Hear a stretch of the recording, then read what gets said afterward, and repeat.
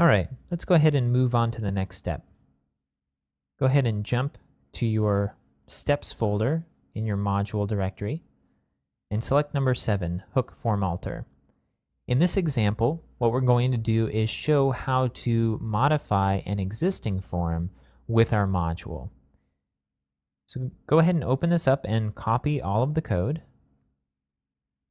and paste it into your input.module file, overriding everything that's there. So hopefully you've watched some of the previous videos where we've talked about hooks, but the basic idea of a hook is that Drupal will go and look for functions that have a particular structure and call them before certain crucial parts of the execution process. And one of these parts is during the building of a form.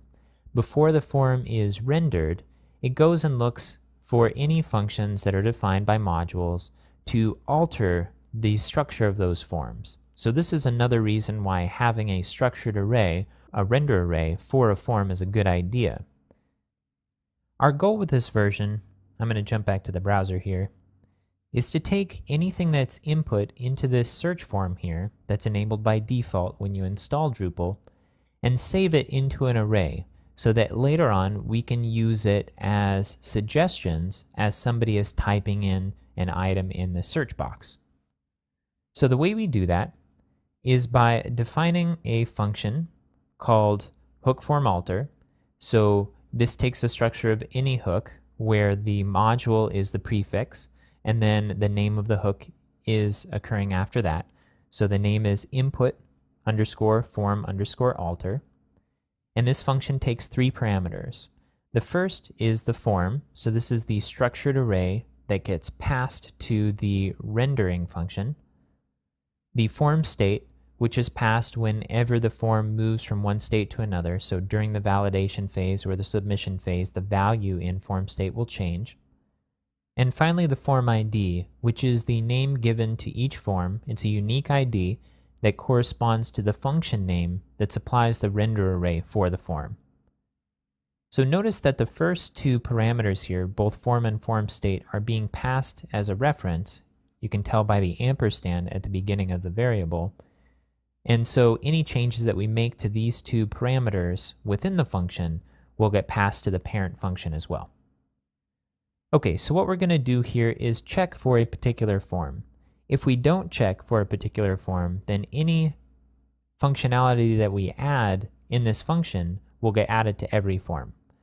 So we're going to use a switch statement because oftentimes a form alter will check for multiple different forms and assign different functionality to each one. So in order to prepare for this type of structure, a switch statement is a little more efficient than an if-then statement. And we're switching based on the form ID, and we're going to check for the case of search block form. Now this is the name of our form. You can find the form ID for a particular form in a couple of different ways. The first is to add a statement inside of this form alter function that prints out to the browser the name of each form ID. So that way you can then look at the browser source code and pick the ID that looks like it corresponds to the form that you want to alter. The second is to use Firebug in Firefox and inspect the form. So I'm going to right click on this section here and I'm going to select the inspect element, which will jump up the Firebug dialog down at the bottom of the screen here. And it says we're in a div right here, and inside of this div is going to be a form.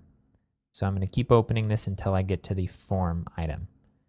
So this form is given an ID, and the ID is the ID that we're looking for in our form alter function, but instead of using dashes, it uses underscores. So all we need to do is copy this item here, and then paste it into our form alter function and replace the dashes with underscores.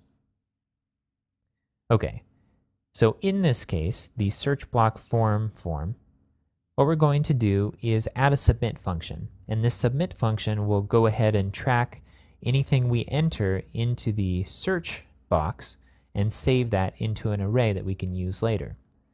So I mentioned earlier when we were talking about submit functions that there's 2 different ways to add submit functions. One is to take the function name that defines the render array for the form and add underscore submit to it. And the second is this. What we're doing is taking an attribute that's passed to form directly, so note that this is to form and not to an element inside of form, and we're adding an item to it. Note that if we, instead of adding an item to this array by using these empty brackets at the end of the submit array, if instead of that we assign submit an array and we pass it input search submit, what it will do is reset the submit array. So basically what we're doing is taking the submit array and overriding it completely. So if any modules had defined a submit function before this point, they will disappear, and the only submit function that will get used is input search submit. Normally what we want to do is add the item to the submit array instead. So that's what we're doing here. Okay, now let's go ahead and take a look at the submit function. So just like in our previous submit function, two variables are being passed as parameters to it, the form array and the form state array, which is being passed by reference. We're taking a variable called phrase and we're assigning it the value that's being passed in the search block form input. So if we pause the execution here, either by doing some type of debugging through PHP or the devel module or with a debugger, we'll see that in this form state values, search block form is the name of the input that, if we jump back to our browser, is right here. Okay, so we're assigning the value of that to phrase. Next, what we're doing is getting a variable using variable get, and this is the variable that we're going to use to save previous searches. So we're assigning it an array by default because we want to add to it as an array. Next, we're just adding the phrase that got submitted to the search history variable. And finally, we're saving that variable again. So each time a user uses this form, this input search history will grow by one item.